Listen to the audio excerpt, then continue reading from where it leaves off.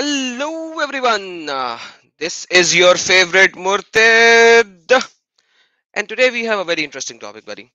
It will be a very short video because I have already shown that a couple of times in my longer videos, but those are longer marathons, so I wanted to put it out in a very shorter manner.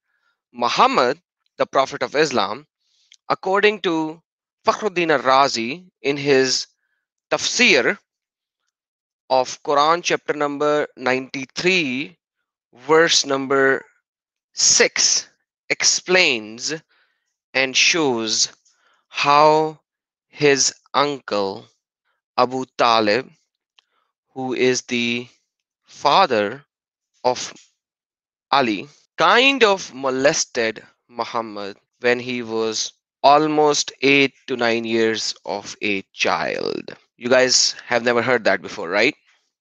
So let me go and read the English translation first, and then I will show you the Arabic version of it as well.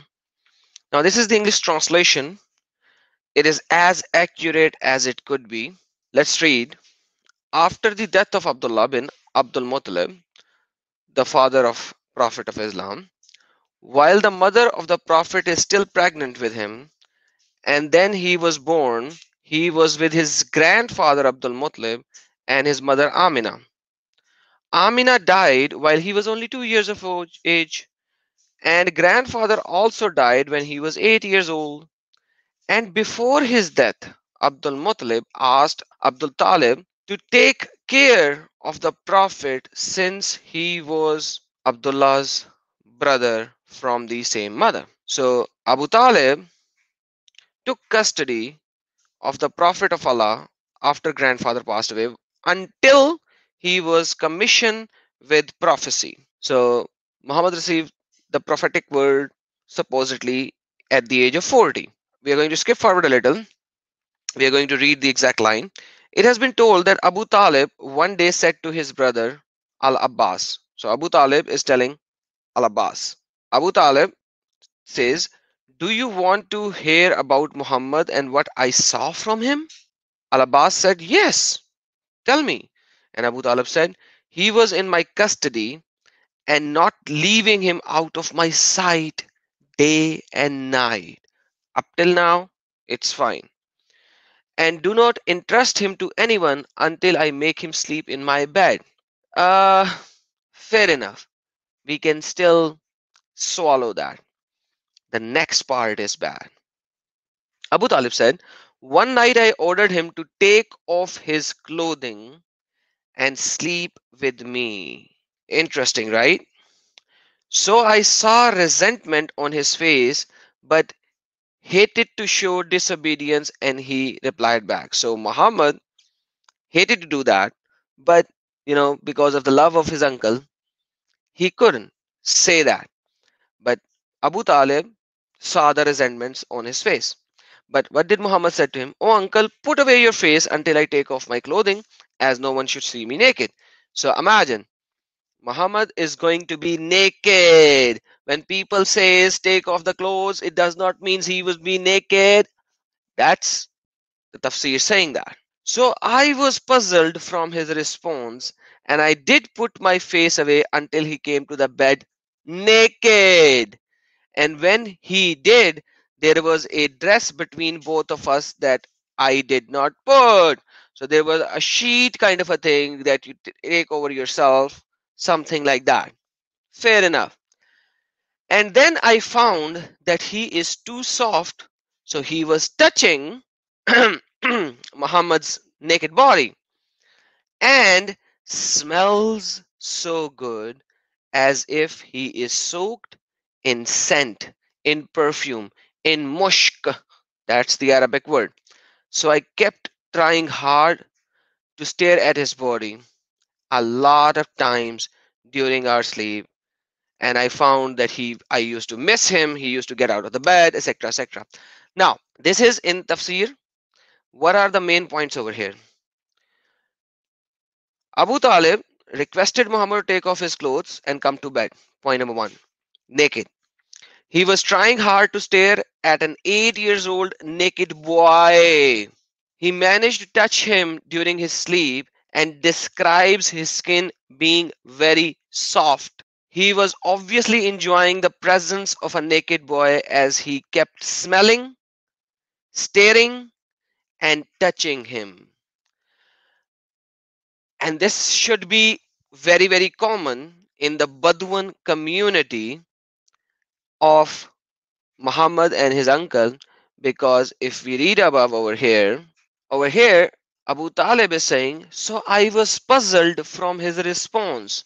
So Abu Talib was not expecting that when I will tell a 8 year or 9 years old child to take off his clothes and come into my bed, he should say something like this, that, oh uncle, don't look at my naked body.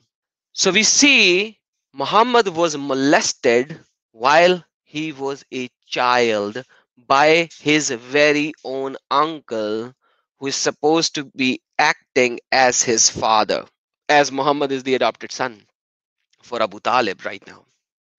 But now this is my source. So let me show you the actual source.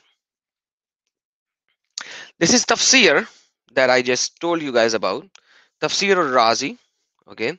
This is Tafsir al-Razi. Tafsir al-Kabir al-Razi. Okay. Al-Razi is not a small name. It's a big name. Chapter number 93, 93, ayah number 6. So let me go down over here to see where it is. And it says, Fakana Abu Talib huwa lazi. Okay. So we can take this. Let's zoom in now so that everyone can see. So here we see, we will take a copy of this Ravi Abu Talib to Abbas, and let's take this part here for now, and we will say Google Translate Arabic. You can see it is narrated that Abu Talib said one day to his brother Al Abbas, did I tell you about Muhammad, what I saw from him? He said yes. So he said, I hugged him. Okay. So how can I not leave him for an hour of the night or a day, nor trust him with anyone until I sleep with him in my bed? So I ordered him a night to take off his clothes and sleep with me, and I saw the hatred in his face, but he hated to disagree with me. So this is as much zoom as I can do. Let's take the next rest of the part. Wakala, okay, and it is said. Let's just say that. Ta-da-da-da. Okay, Phil Musk. So let's do that. So blindness. So basically, Muhammad said, please turn away your face, close your eyes from me until I take off my clothes, since no one should look at my body. So I was astonished. So Abu Talib was astonished at what he said, and I distracted my eyes until he entered the bed. When I entered the bed with him, there was a garment placed between me and him. And why does it not say that? Hold on. Okay, now the garment between me and him, and by God, I brought my bed into. Then it was so he was so soft, and he smelled like a fragrant if it was dipped in musk. If it was dipped in musk. So Muhammad had beautiful smell, yes, fair enough. But why does Abu Talib had to make him go naked and touch his naked body? This is the tafsir. The link will be in the description.